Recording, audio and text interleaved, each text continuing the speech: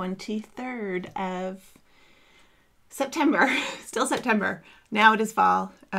Orienting myself. I'm glad you're all here. Looks like we've made it for another Wednesday, so thanks for coming by. Change the Shed has been fun. I made myself a note here so I wouldn't ramble too much. I will be back next week on September 30th. The last day of September. How can it be? So next Wednesday. And I just wanted to say thank you to all the people who have very generously sent me donations for Change the Shed. It really helps with the tech. As you know, if you use tech or run a business, that it adds up really quickly. So I really appreciate that. You all have been very sweet. And there are some people who send me something every month, which is really very nice. Thank you so much. It's really appreciated. And in October, I'll be doing some book launch events. I will still do Change the Shed, but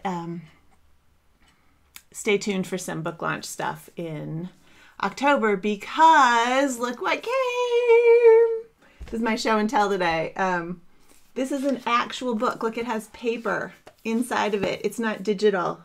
It's an actual book. It was a very exciting week to get this book. So, yeah. I'm glad you're all here.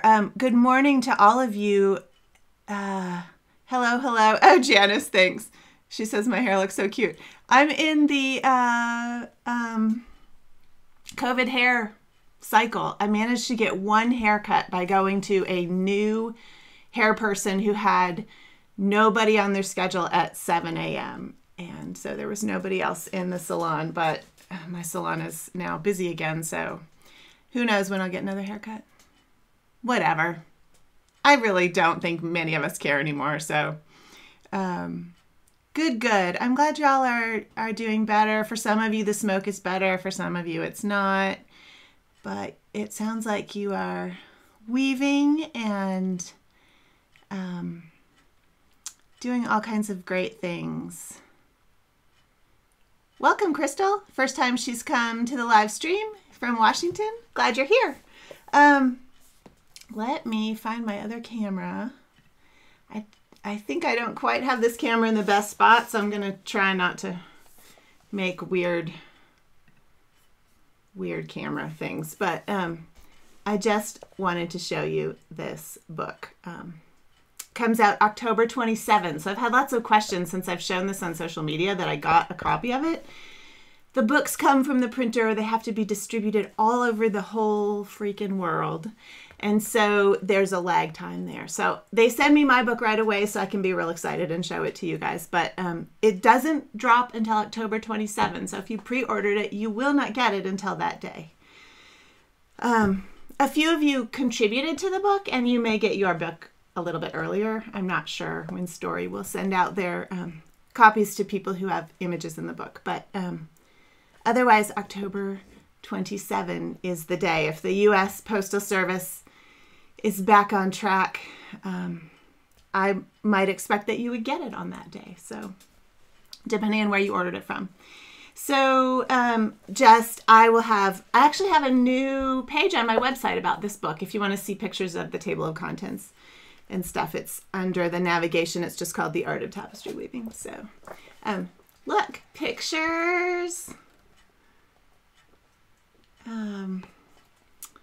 I'm pretty pleased with it. I think it turned out really beautifully. So, yeah, thanks for indulging my little book happiness there.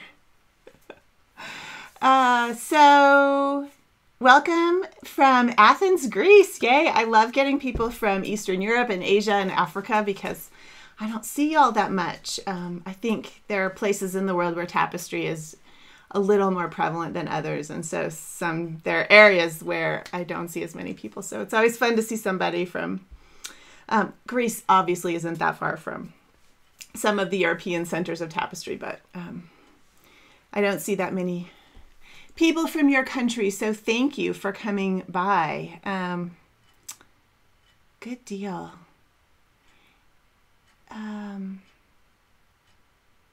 Okay, so I saw, yes, Michelle. So good timing. Michelle is asking about this loom. This is actually my Schacht Arras Tapestry Loom. Sorry, let me do the nice shots of the interior of my arm. I'm going to have to reposition that camera. I ordered a new camera mount, so maybe we could make it work a little better.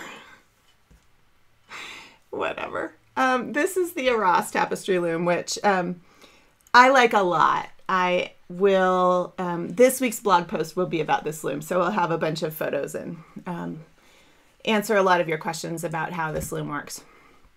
This is only the second piece I've put on it, but it's a much wider warp. It's 14.5 inches, and it's one of those doubled warps that I did that hot flash piece. I wove that one on a Murex, but this one I'm weaving on the Arras. And, or Arras, I think Schacht says it. If anybody's from France, is the word, or if you speak French, is the word Arras or Arras? Or maybe it's either one. The word is used, it's a place in France, I think, and I also believe it is a descriptor of upright tapestry weaving, maybe. Some of you will know and you will compare me. You will fill me in on what the right answer is. Thanks, you guys, with your book comments. That's very sweet. Let's see if I can move this closer. Maybe you won't have to see the inside of my arm. So this piece, let's see if I can move this up here. Okay. So this piece is,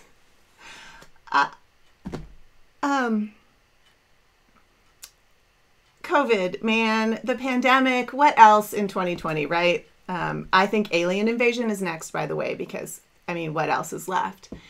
So I've been rereading The Hitchhiker's Guide to the Galaxy, and I just want to tell you the answer is still 42, but I still don't know what the question is. So that won't be very helpful when we get our alien invasion.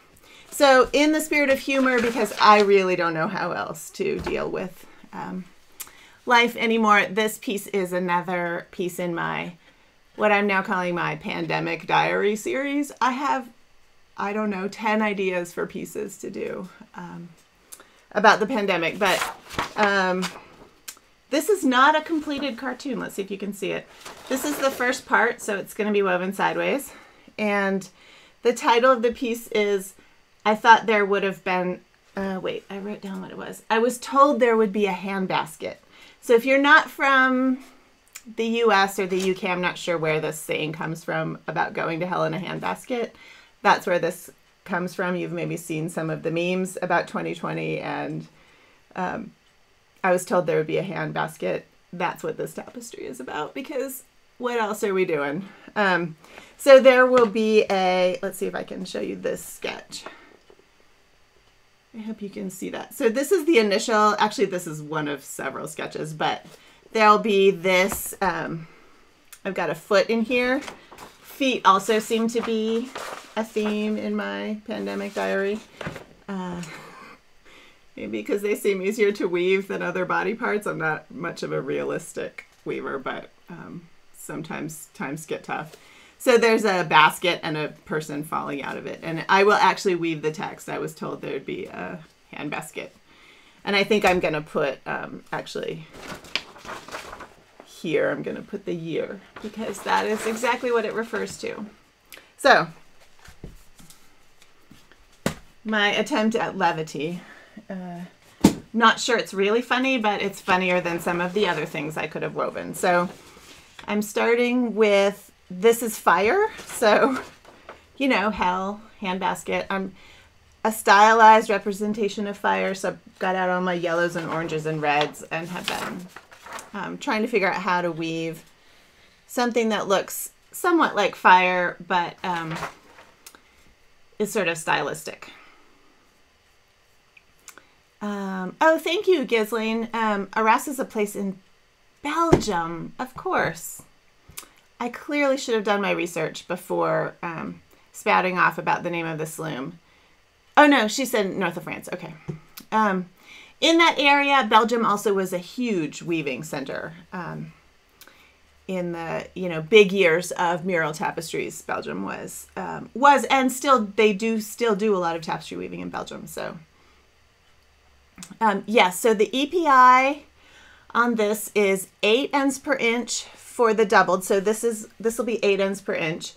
And then just like I did that hot flash tapestry, I'm sure those of you who have been with me for a while remember the endless weaving of the hot flash tapestry. I will divide these warps in, so there's 2 warps in each of these singles. So this is 8 EPI, and then I will divide them for 16 EPI for the detailed parts, like the little figure and probably the flowers in the, so I'm keeping this theme of these blue and white flowers in this skirt. And so that will be probably 16 EPI. Also the shoe to get this detail will be 16 EPI. And the words will probably be 16 EPI, just so I can make them look like someone scrawled them handwriting. So that's what that is. And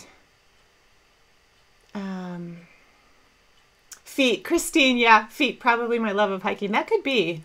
Walking sometimes saves me. Hi, everybody who's popping in. So, yeah, so those of you who saw the earlier YouTubes, Change the Shed, know what I was doing with this doubled set thing. But at some point, while I'm weaving this, I should do a blog post about the doubled set. I wanted to experiment. I did mean to get more of this woven before today, but here we are.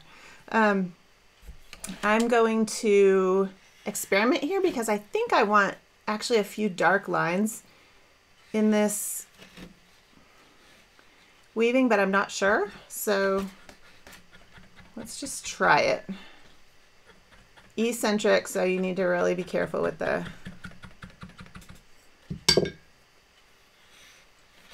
amount of weft. And oh yeah, I'm gonna have to try to keep my shoulder out of that shot too.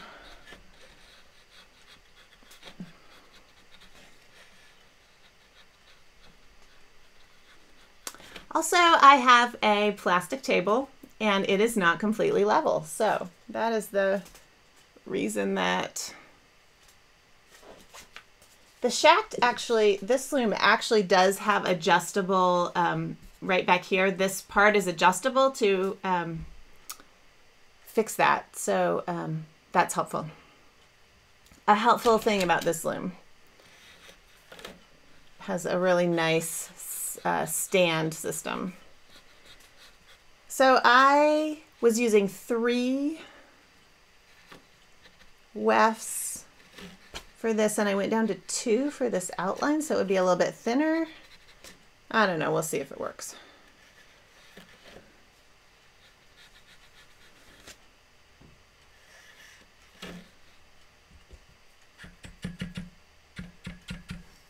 A little too much.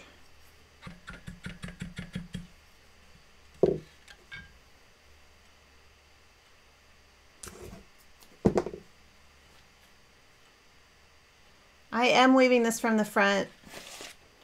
Those of you who have been with me a long time know that I weave my large pieces all from the back on much bigger looms than this. But this is a more realistic piece in terms of forms, and also I am showing it to you, and so weaving it from the front seems quite a good option. So down here, I thought this was interesting. This is cherry red. So I dyed a color wheel for some of my in-person workshops back in the days when we had in-person workshops. And this was the red. This is the cherry red. And so I pulled this out and I mixed it with this rust color down here. And I couldn't believe how much this looked like hot pink. Just that simultaneous contrast thing is so amazing. it just looks to me, and I don't know how, it looks redder on my screen, but it really looks like hot pink here. This is the color by itself. Just an observation about how colors change depending on what they're mixed with. So I really want to get some yellow or yellow orange in there. And I have a couple, watch out for my head. This is the acid bright yellow. If you dye your own yarn with Saber Set dyes, this is the yellow 480, I think, or 180. All by itself, it is seriously bright. So I'm thinking this might be good for an accent, but if I put a whole bunch of it in, I might not be happy with it. So I have some toned down versions, and I think I also have a much lighter version. I think I'm gonna put these two, maybe I'll start with just this one.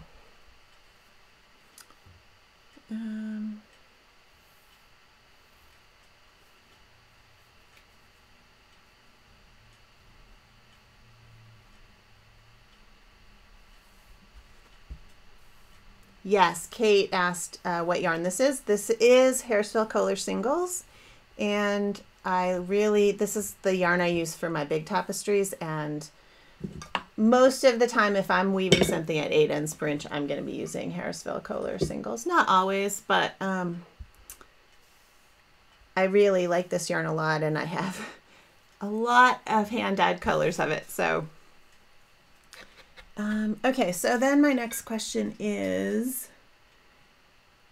I did a split weft here. You might not be able to see it well enough, how much smoother this is than this dark line I just put in.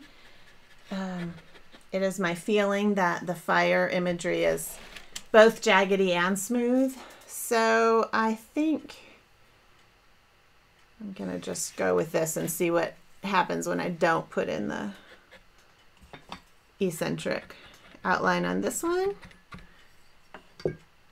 That might be interesting.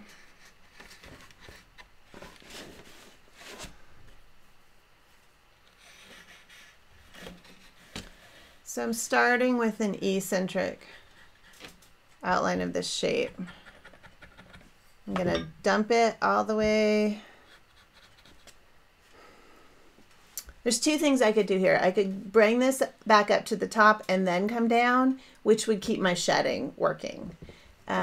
If I just start building in here, the shedding is going to be off. So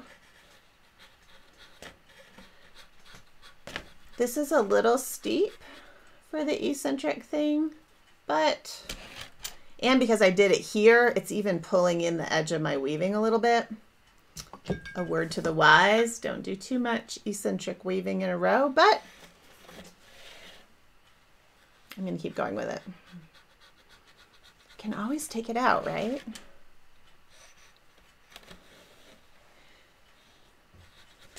I'm feeling pretty fond of this Arras shedding device.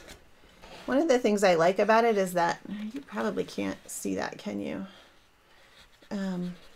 One of the things I like about it is that it has a tension control on it, so you can adjust with a screwdriver how much tension is in the little turn mechanism. And so, for example, when I start working on the 16 EPI part, I'm going to pick the shed most of the time. The heddles are on here for 8 ends per inch. But I can leave the shed just slightly open like this.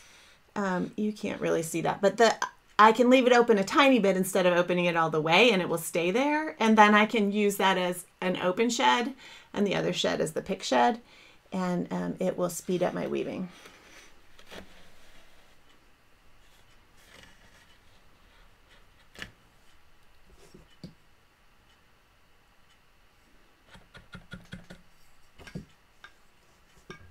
Yeah, Kate, the other Kate is asking about predictive rules for simultaneous contrast. There are.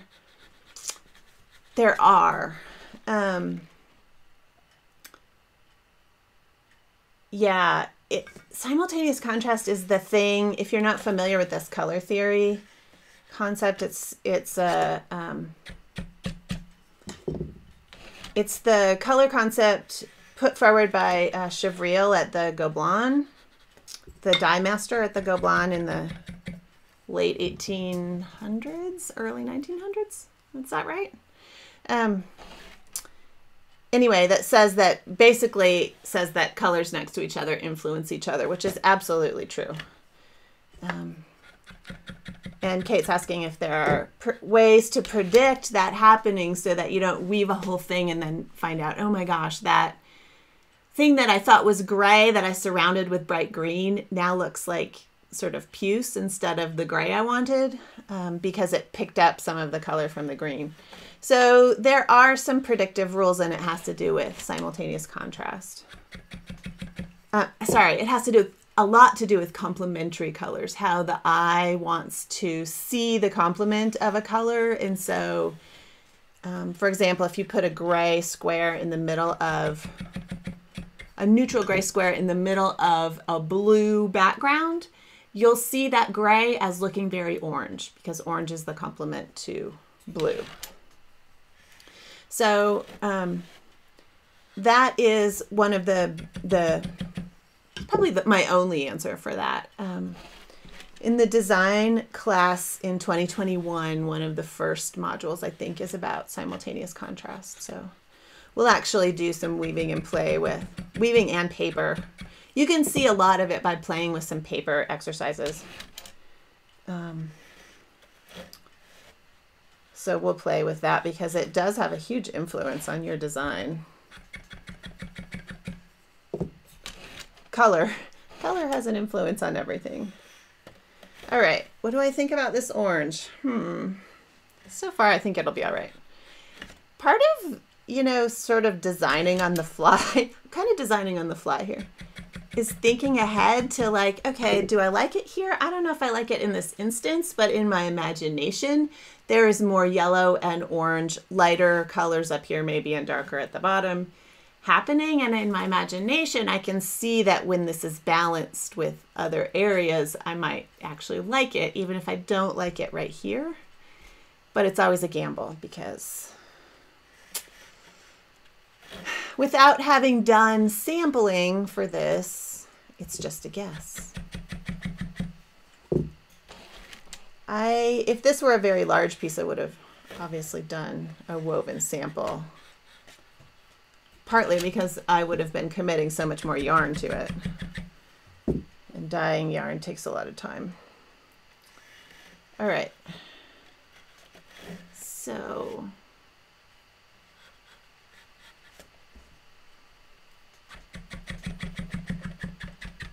now, yeah, Kate, so that's what I'm saying about the shed. Kate's saying you can adjust the depth of the shed. So yes, if the shed is all the way open and locked, let's see, hang on. I'm going to zoom this out. So if the shed is all the way engaged, it's quite large. It's almost an inch on this loom. So if it's all the way engaged, the shed, is quite big in both directions.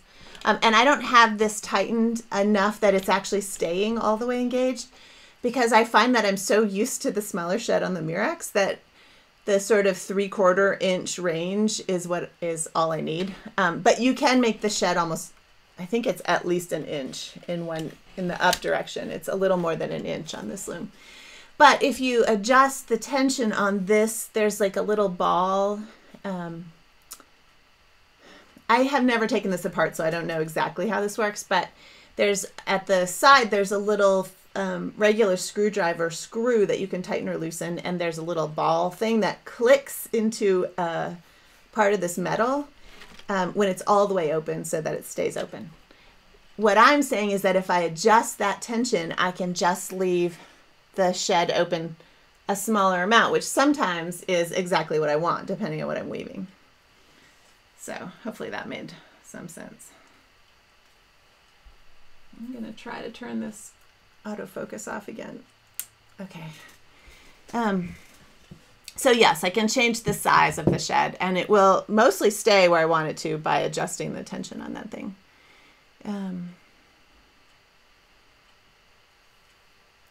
Great. Okay, so I beat that in. So here's a little technical thing. I wonder, you'll probably get sick of me adjusting this. It probably bugs me more than you. I just want you to be able to see. That's probably better. Okay. So again, the question of eccentric. So the other way to weave this curve would have been to start down here and then build it up a little bit at a time. I think I only want this orange part in this area. So I'm going to take it back down here eccentrically, and I think I'm going to leave it there because that line is about as thick as I want. And then I will start a new piece of yarn to fill in that area.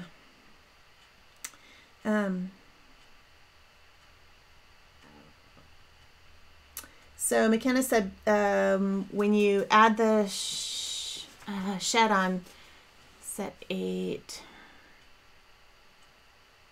So I have this, that's a great question. So she's asking how I have done the heddles on the double set. And for this, on my Murex, I actually have multiple shedding devices, and I'm pretty sure this loom is big enough I could add a second shedding device. I just don't have one. I'm sure Schacht would sell me one if I wanted one. On a Murex, you can put 2 shedding devices. You need to make the loom pretty long, but I could have a shedding device that was set up with heddles at 8 ends per inch and another one at 16. I didn't do that on the hot flash tapestry. If you do that, you should probably put a handle on each side instead of trying to have them on the same side. Just easier to reach side to side. In this case, at the moment, I only have the heddles on at 8. So each heddle has 2 warps in it together, which is how I'm weaving this. In future, if I get to the part in the middle that's more complicated, where I'm weaving a lot at 16 and I get frustrated with how long it takes to pick the shed, I can absolutely redo the heddles so they are at 16 ends per inch, which is a lot of heddles. So yeah, if you buy this loom, it comes with some heddles, but it only comes with 100. So I recommend thinking about that, what your set is and how many heddles you might need, and ordering more. The heddles are identical to the Murex heddles, so if you have a Murex, you can. I just put all my heddles in the same bag once I realized they were the same size. Okay. Probably going to have a shedding problem there later, but for now we're going to soldier on.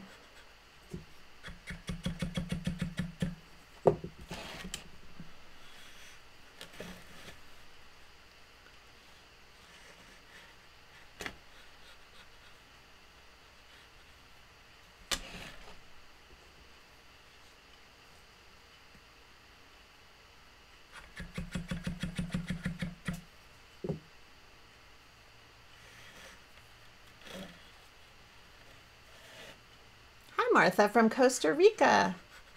That's another fun place to be coming from. I've never been to Costa Rica. I hear it's a beautiful place though.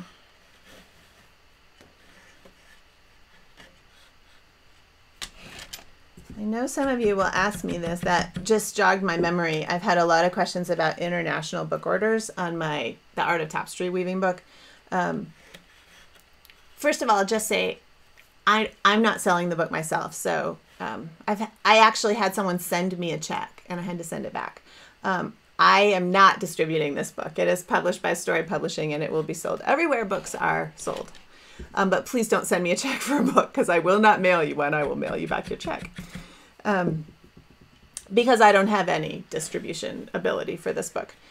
There will be There are distributors I know in Europe, Canada, and Australia. So if you regularly order books from any of those places, just look where you usually order your books. But I was wondering about South America and Central America this morning, which is why Martha's Costa Rica thing jogged my memory there. That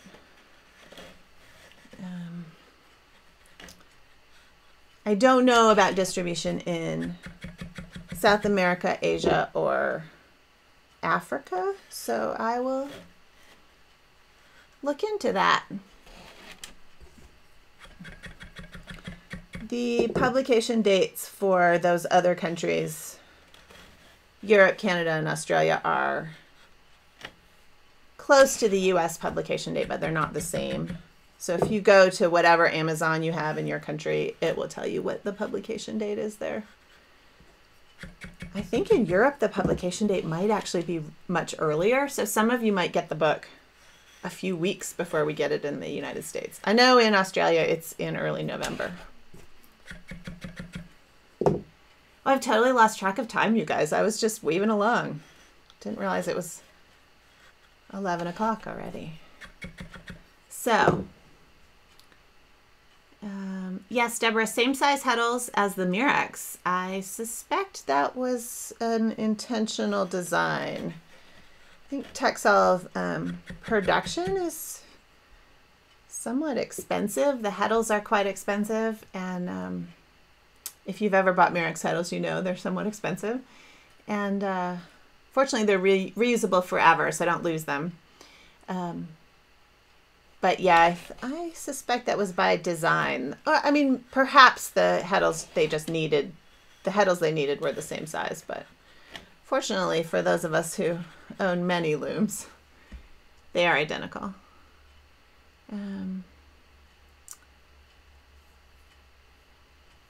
Hi, Ginger, from the middle of nowhere, Pennsylvania. Yes, Aniki. Aniki's asking about Europe. I think, Aniki, that you're in Hungary, right? I know for sure that Weaver's Bazaar will be carrying it, but I also have seen it on the UK Amazon. So I know there's a distributor in the UK, but I suspect there's also a distributor in mainland Europe, Germany, maybe.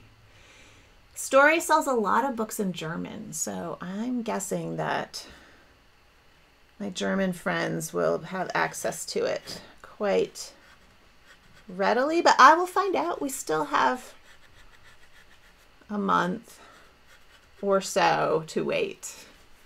I will be doing some live events, which hopefully some of them will be fun. I'll do some talks about actually making the book. Like, I don't really need to talk a whole lot about what's in the book, but okay, so I did this. Let me see if this. Come on, little camera. There you can see a little bit better what I did. I filled in the shape. I brought this back over the top eccentrically because the shed was off. So the shedding here, and I knew that was going to happen because I left this tail down here, is not in the same shed as the top of this. When I wove this back and forth, it threw the shed off. So, or when I added the new piece. Had I added the new piece of yarn on the other side with the tail out here, the shedding probably would have worked, but I didn't want the tail on the edge, so I knew that I could use this little trick to bring the, once I wove the whole thing like this, just to bring it over the top and fix the shedding problem. So now this is all on the same shed, and I can add whatever next color I decide to put in here, which might be some more red or might be yellow. This is the point where my, let's see, right here is the point where the center design starts. So here, I need to think about where I'm going before I get to that center part and how the colors are going to interact between whatever's right here and whatever's in that center background. And I suspect that next week you will see what I decided when I'm back on the 30th.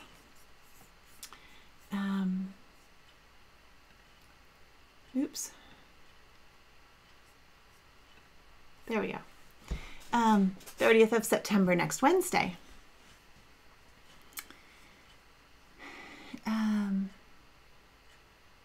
So Barbara, yeah, that's something I've been playing with. So Barbara's commenting on the shed of this loom versus the Mirex in terms of the heddle length. And I've been looking at that, the physics of that in depth, because Mirex changed the standoffs on their looms in the last year, and I wasn't aware of it until a few months ago.